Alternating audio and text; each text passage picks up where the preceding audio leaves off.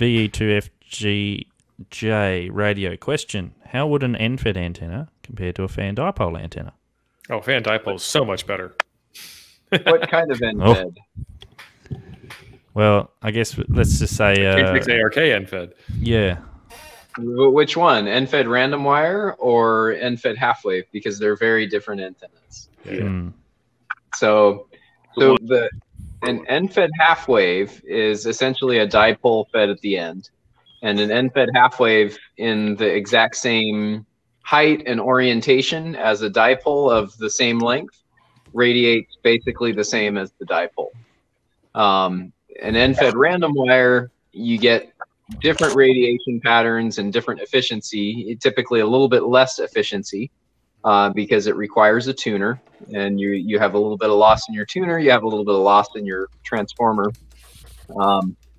And the end-fed random wire is purposefully non-resonant, and it needs to be about 3/8 of a wavelength to function on any given band. If you got a really enthusiastic tuner in your radio or tuner to go with your radio, you might be able to tune up something shorter than that.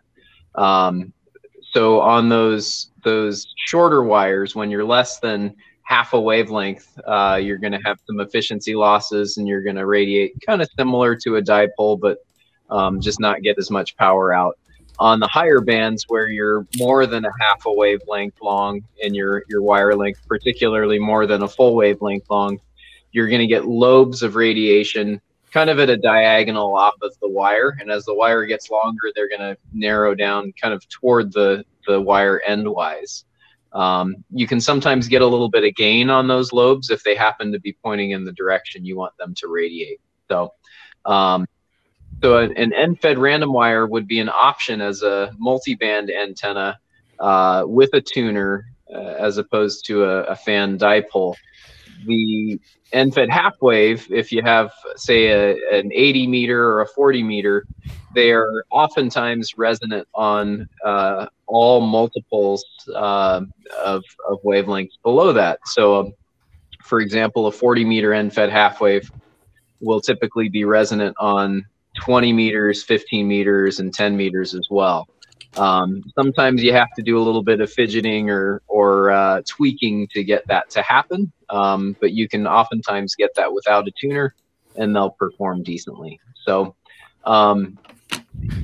your fan dipole, generally speaking, is going to be a little bit more efficient, and it'll take up a bit more space, but probably be a little bit quieter antenna too, because it is a balanced antenna as opposed to an end-fed. What Adam said.